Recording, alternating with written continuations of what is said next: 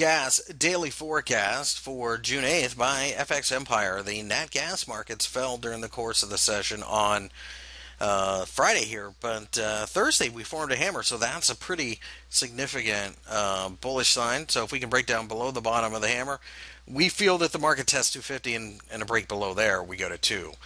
Really, at this point in time, rallies are selling opportunities, and any type of resistive candle at this point in time is just an invitation to short, short, short, and short again.